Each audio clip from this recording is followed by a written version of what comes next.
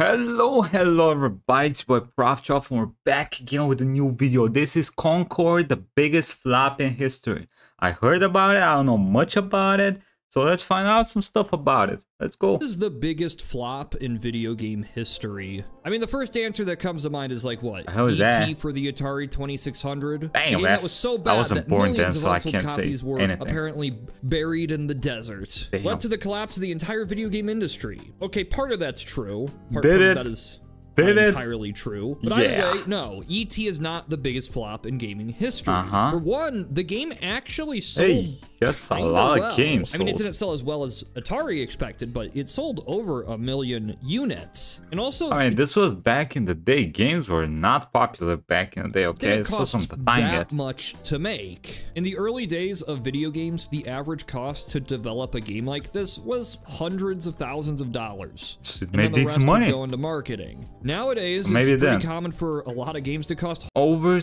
200 million. Damn. hundreds of millions of dollars. That's without- And then they still got to pay for marketing. Yeah, marketing. Since we don't normally get exact budgets and sales numbers for a lot of games, we got to do some guesswork. And one of the easiest ways to do this is to look at the Escape concurrent from player Boy count on Kisser. Steam. How many people are playing at Question the mark? same time? Yes, I know most people who are playing video games probably aren't just on Steam, but True. it's the only metric we have, and we can kind of extrapolate from there. The biggest games will have a few 100,000 players playing. Banana. Who's playing banana? Who's playing with a banana? What are you doing with the banana? Huh? All at once. Some will even manage to break into the millions. Of course, it's extremely embarrassing when It's a a game Suicide like Squad thing. Suicide Kill the Justice League, a AAA massive itself? live service by WB, only managed to have a peak player count of 13,000 players. This God game probably damn. cost hundreds of millions of dollars to make, and for Yeah. a live service, this meant it was basically dead on arrival. But I even mean, single-player games can That's what you motherfuckers get for killing Batman. flop. God damn it. Forspoken, remember that? God. Yeah, that had a peak of Bro, 12,000. I'm gonna be honest with you, I was kind of hyped for this game. I saw the gameplay on the first trailer, and it looked good. There was combos, the gameplay looked decent. 579 My bad. players. My For bad. context, the 5-year-old indie game Risk of Rain 2 has Plus, this almost is really good. 40,000 I really need to players play this. as of the time I'm writing this. Skull and Bone, Wait, what happened? 40,000 Wait, players what was that? as of the time I'm writing this. Think? Risk of Rain new deal servers from. Oh. Skull and Bones, Ubisoft's infamous quadruple A Rest in pirate peace. adventure. Oh my god, reportedly another game I was hyped for. Bro, they promised me Black Flag multiplayer. That's what they promised me. Turns out they gave me none of that shit. couldn't even sell 1 God damn it. million units. Deserved. It sold way less copies than Hot Wheels Unleashed, which did not cost Yes, hundreds Hot of millions Wheels of dollars Unleashed. to make. Looks And good. at least so far, these 3 games have been easily the top contenders for the biggest flops of all time in terms of money all spent time? Really? and money earned.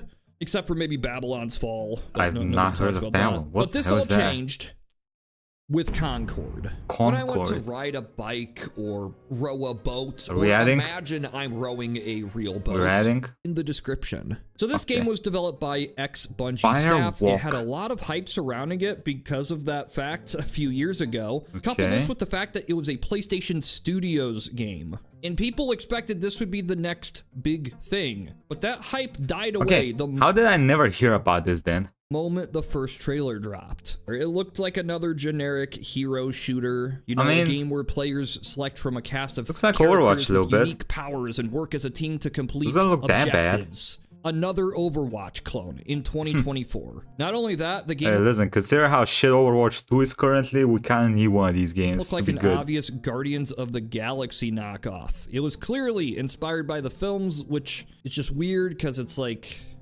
it's not Guardians of the Galaxy. Yeah. And of course there was other What problems. the but hell? Yo, that's a big ass motherfucker. Looks like the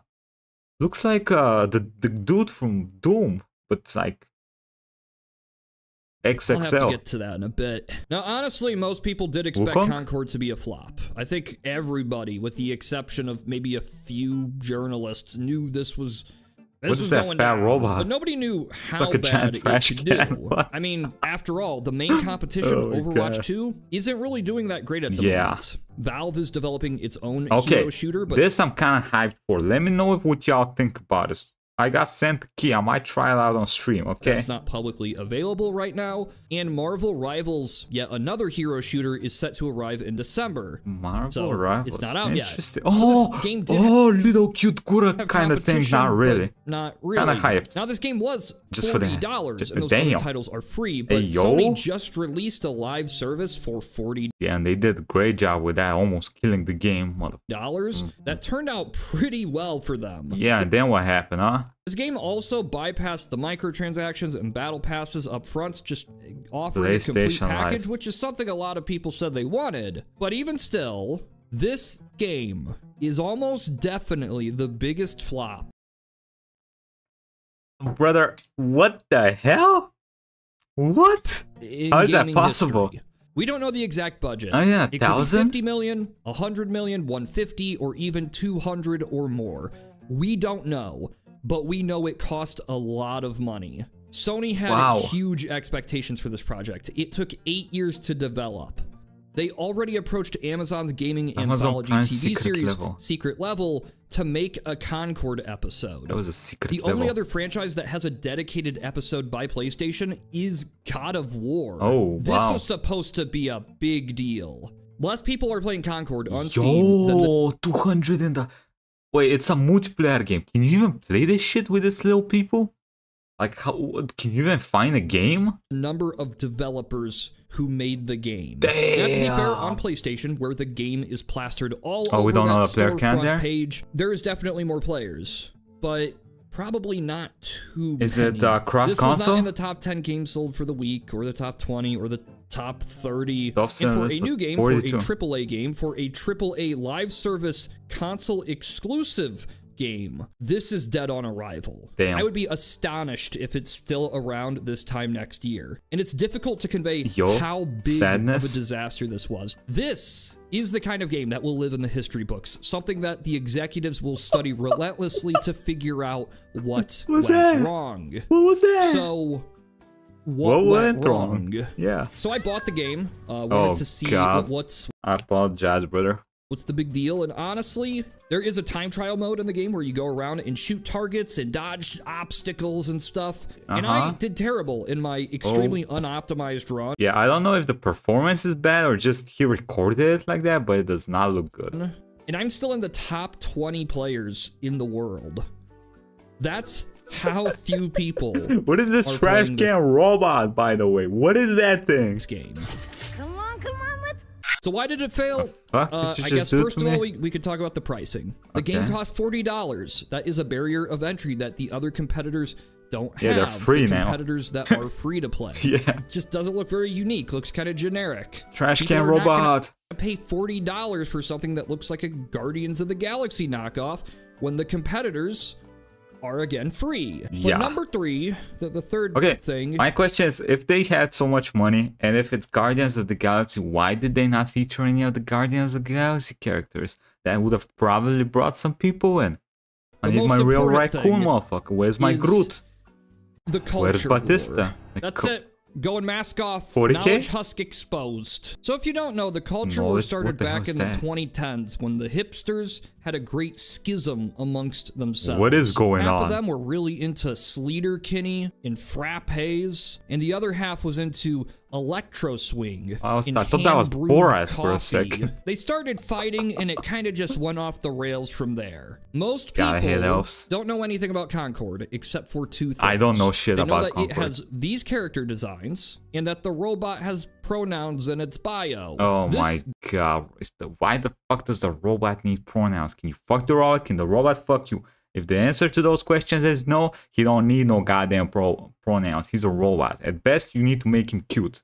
That brings people in. Got the game memed into Why oblivion. is that bitch From old the as moment hell? it was revealed, it was doomed to be heel? labeled as peak cringe by the internet, by the target she does look kind of cringe. demographic. Yes, if it was a free game, it would have more players. Yes, if it was a single player game, it would have more players. If it wasn't a hero shooter or wasn't so generic, it would have more players. But the problem here is not that the game didn't have enough players, it's that it didn't have any players. This is a disaster, unlike anything the gaming industry has seen before. And you just gotta ask yourself. Listen, what might happen in a month is that it might just become free, and then it might get up in popularity a little bit. What makes this game different it's a big than boy. So many others? A lot of it's the character designs. It is. If Concord had the same character designs as the first Descendants, God damn, if each hero looked like this, do you think that? Okay, listen, you don't need to make them exactly like this. This is a little over the top, but the game would have sold more or less. They copies. definitely need a gut. And of course, I can't ignore the monkey in the room. Black Myth Wukong, that's a single-player game, from a brother. Chinese studio based on Journey to the West, managed to sell 10 million copies in 3. Okay, first of all, that doesn't matter. This is a single-player game. The other thing is a multiplayer game, not the same player base by a mile. Okay. Days this week. Yes, many of these sales are going to be from the game's home country, but a lot are still from Americas, in the Europes, and still doesn't matter. Other places are out there. Multiplayer it is by game. far the top-selling game on PlayStation right now, as opposed to the game that was made by PlayStation Concord. that nobody's playing. So why are so many people interested in playing this random Chinese action game as opposed? Brother, why are we talking about this? It's a single-player game and it's good.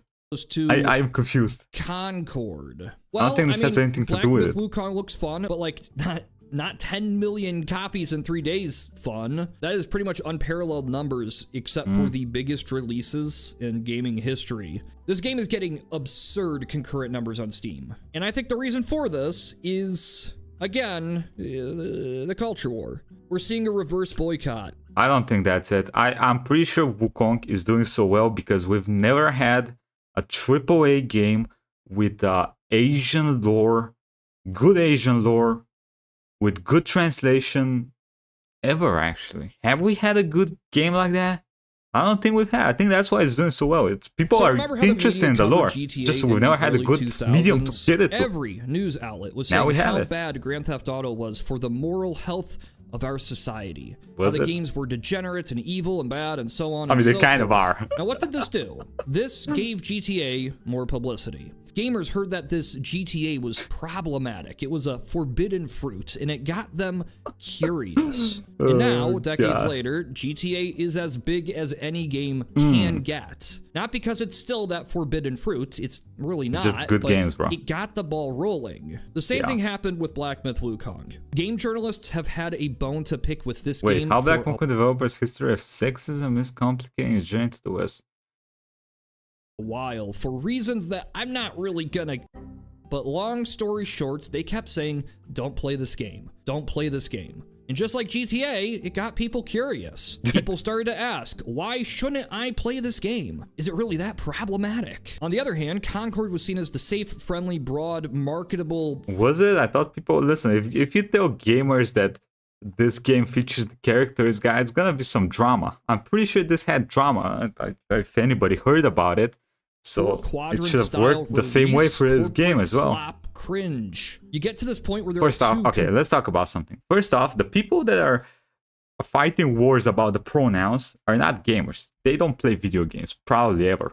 Okay, so you can't sell games to those people. They don't really play games, okay? You sell games to gamers. Completely unrelated games and unrelated genres that are getting compared because one represents the establishment and the other represents the thing that the game journalists. I'm gonna be honest with you. I think dude is confused. I don't think this has anything to do with it. Monkey game Absolutely buy it none. simply because an article on IGN made them angry? No, probably not. But it got people talking. They bought the game. They told their friends. And just like GTA, it only got bigger from there. As for Concord, people just saw clips of it online. They saw the memes and they thought, wow. As I said, personally, I'd never heard anything about Concord.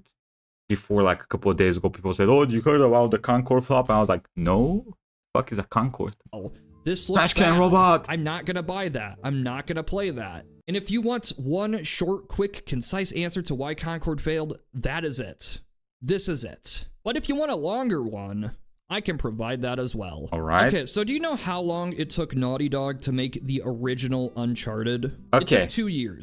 Ah, fuck, I was gonna guess Started development in 2005, released in 2007. Concord took 8 years to make. Yo, what? This is no, astonishing. This is there must have been some problems baffling. there. I mean, I've played the game. It feels polished. I believe that a lot of work went into this. But 8 it doesn't years look that is bad. Wild. When it's free, I might give it a try. That's a long time in terms of culture. Imagine if the original Uncharted... Why are we talking about culture so much? I'm gonna be honest with you, I don't think culture had anything to do with this game's flop. It took 8 years to make. That would have meant that it started development in 1999. The gaming industry changed a whole lot in these 8 years. The top grossing game that released in 1999 was not some action game or some FPS. It was Donkey Kong 64. And the original Pokemon games were still topping all the sales charts. GameSpot's Game of the Year was Soul Calibur. If Naughty Dog did start developing Uncharted in 1999, they would have no idea what the gaming landscape, what culture would even look like by the year 2007. Naughty Dog was releasing games like Crash Team Racing around this time. So yeah, a lot can happen in 8 years. So now in 2024, we got to go back 8 years ago and see when Concord began development. What was going through their heads? 1? And it's 2016. The big game was Overwatch, the original Overwatch, a game that was not initially okay, I'm gonna be honest. I've seen so much NSFW shit with Overwatch. Free to play. I'm this a big is why fan it makes just from sense that. that Concord isn't free to play. That standard didn't exist when this game began development. Guardians of the Galaxy was one of the most popular IPs. They could have easily changed that to make it free to play. The idea of big team-ups and wacky characters was ingrained in culture. Live services were still a novel and interesting idea on game consoles. Warframe. They were golden gooses. Banana? That kept laying golden eggs. The gift Banana that with keeps eggs? on giving. And Confusion? also there was a lot of culture war stuff going on in 2016. Remember Ghostbusters 2016? Yeah. It felt like a new American Civil War was gonna break out over discourse of this film. Maybe this is what the developers imagined people would want 8 years from then. Maybe these decisions were made. I mean, maybe the developers had brain problems or lack of brains if they thought that. This long development cycle did not do this game any favors. And what does it have to show for it? The visuals, the graphics? Yeah, visuals. It looks impressive. A lot of work went into motion capture, but that also meant that they couldn't change the character designs after the massive backlash. All of those fancy textures and particle effects and animations and graphics did literally nothing to save this game from being the biggest flop of all time. If you need proof that good graphics alone don't result in good sales figures, this is it. Listen, bro, nowadays every game has, at the very least, okay-ish graphics, right? Like, graphics are no longer the thing that was back in the day. Back in the day, the difference between good graphics and bad graphics was like, holy shit. It was like 3 to 10. Now it's like, good graphics is like, let's put it 8.5. Bad graphics nowadays would be like, what, 6, 7? They're still good, they're just not that good. This right here. I don't think I remember a game nowadays coming out with bad graphics. You can't just have good gameplay either. Because the gameplay isn't... That is absolute bullshit. In a multiplayer game, having good gameplay is one of the most important things. That bad. There's so many other external factors. It's not that bad. You don't know if it's that bad. You've played it for like how long? First off. Second off, I don't know. I don't know why this didn't work out. Did they not Look, this game is too bloated. There's way too many cooks in this kitchen, all trying to check off boxes of what they imagined would result in the largest number of possible sales. They wanted to appeal to everybody, they did a and by bad doing job. that, they appealed to really nobody. bad job. I think it's horrifying to think about what Sony could have spent their time and money on instead of Concord. Like, for one, they could have not shut down Japan Studio. A new Twisted Metal. Honestly, I would have taken PlayStation Home 2 over this.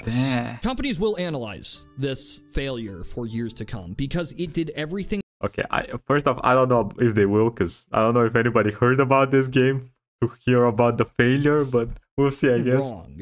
And that's unique. This is a unique way to fail. But I imagine Sony already knows this.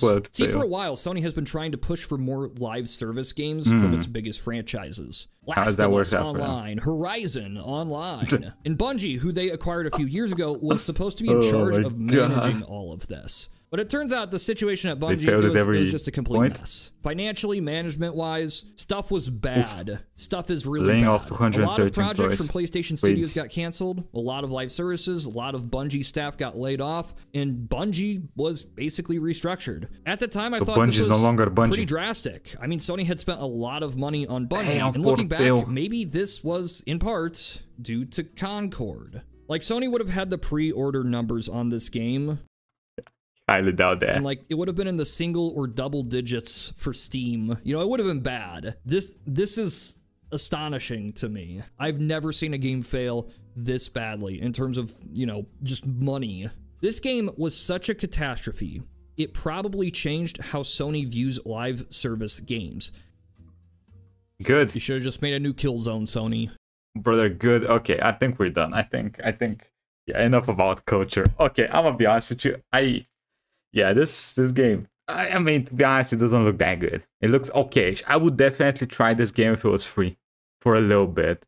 It's $40, so I'm definitely not giving $40 to try this piece of shit. But when they make it free in a month, I'll probably give it a shot. They probably will make it free in a month. Anyway, let me know what y'all think. If any of you tried it, probably not seeing the calculations. And yeah, see y'all next time. Bye, everybody. Have a good day.